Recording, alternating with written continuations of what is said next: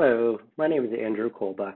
I'm a solutions consultant, project manager, and subject matter expert in reporting here at Tegrita Consulting Group. In this video, I'll demonstrate how to use dynamic date ranges when creating custom reports in Eloqua's Insight reporting module. Currently, dynamic date ranges aren't native functionality in Insight, but Oracle has mentioned that they are building that functionality and will be available in an August 2018 release. Until then, we can use the technique demonstrated in this video to accomplish dynamic date ranges.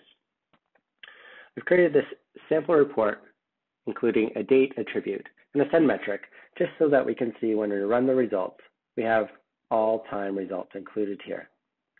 If we wanted to add a dynamic date range filter to the report, we can do so by hovering over the gear, selecting filter, or selecting the add filter button here and choosing the date attribute if it's already a column.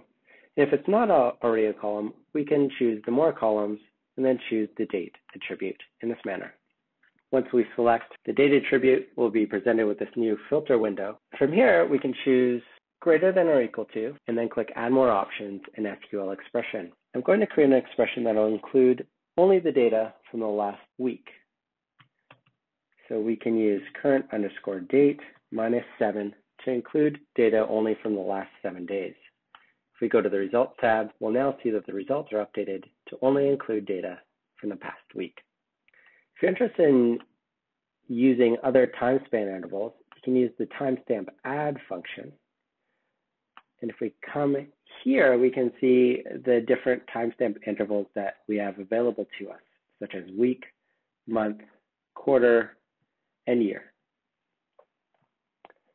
Additionally, to do even more complex date ranges, we can add a second filter. And for example, I've commonly asked for a report showing only yesterday's data.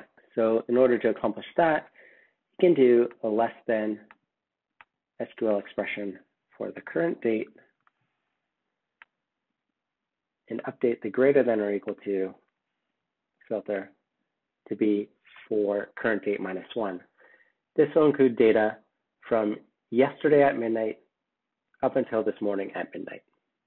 So if we go to the Results tab, we can see that the data will be updated to only include data from yesterday.